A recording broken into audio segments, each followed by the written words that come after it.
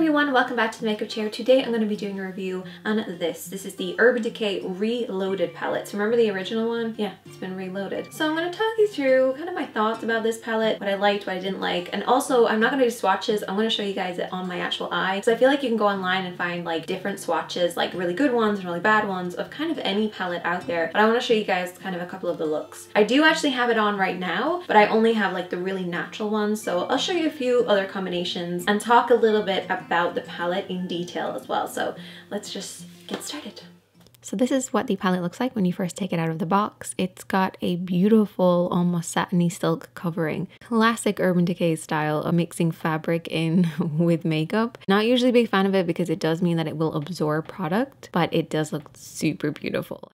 And that fabric actually runs through into the inside of the palette where you have a large mirror, and then you have your eyeshadows, which are set in like a really high quality plastic base, which I love, like super high quality plastic. At first glance, I loved these eyeshadows so much. On a little bit more of an inspection, I kind of got a little disappointed, mostly on just the actual texture, not the actual shadows, because I love the shadows. I think they're beautiful. Probably noticed that the outer four are slightly different in size. And this is probably because you're going to use these the most. At least I thought that I was going to use them the most, but let me explain. You have Bribe, you also have Blur on the other side, which can be used as a base and nice matte shade. I would have to use Bribe for my skin tone, and I'm just so disappointed because it has sparkle in it, but it kind of gets away with it because it is so light and the sparkle that's added into it is so light, so you don't really notice it. But I wish that the texture had been the same as Blur. You then have your Barely Baked, another slightly bigger shade. This one is a beautiful highlight, probably going to be used time and time again. What I really like about this is that even though it's a gold, it's not too cool or too warm. It's not too dark or too light. It's going to work on so many different skin tones. So I'm so happy that that's slightly bigger in size. On the other side, they have what I thought I was going to use time and time again as a transition shade, but once again, they added in this sparkle, and this one actually is the worst for the amount of sparkle that's been added. The sparkle is like a soft kind of goldy kind of sparkle. It's just such a disappointment because it's such a beautiful matte shadow, but full of sparkle. Essentially, these shadows are all labeled as matte on the website, but the only actual ones are these ones. These ones are beautiful matte shadows, super creamy, super gorgeous, easy to blend. Then these ones, even though they're beautiful and matte and just creamy, just like the other ones, they have this added sparkle, which I just found was just so unnecessary. I didn't want it there. And the worst one was this one. So if you can't tell, I'm very disappointed. Moving on, they also have metallic shades in here, which are beautiful, classic Urban Decay. And they also have these, which are like iridescent sparkles. These ones are gorgeous again. Very classic, original Urban Decay Naked palette. Remember how they were kind of chunky? And once you work with them, they actually end up going on really beautifully. I find the best way to really get a feel for a palette is to actually apply them. So I'm going to be using the shades that I've highlighted here as my highlight, fade, contour, midtone, and base. And I'm also going to add in that shade that I'm kind of disappointed in over the lid as well. We're going to start off with our base shade. We're going to apply this all over the lid. It went on a little darker than I thought it would, so I actually added in a little bit of that lighter highlighter shade just on the inner corner because I needed to kind of brighten it up. And then took my midtone. I applied this over and back in the crease of the eye with a little bit of that peachy tone just as my fade shade around the edges of my midtone.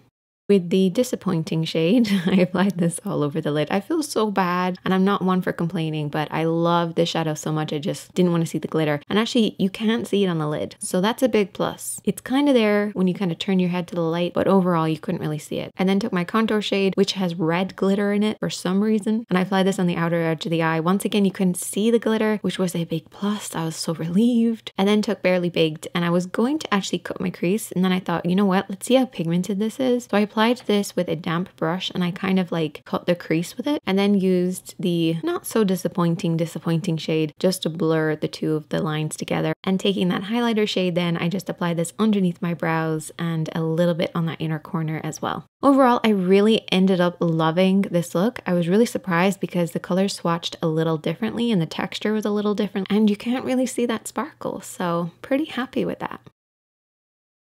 Next up, I'm going to use the pink tones, so I've labeled these as my highlight, midtone, lid, and contour. We're going to start off with our base again though. I'm going to be using Bribe as my base. Just apply this all over the lid. I've already prepped with concealer. And we're going to start off with our midtone and blend this over and back in the crease of the eye and slightly onto the lid as well. This went on so beautifully. It was really easy to blend. I loved the pigmentation from this peachy tone.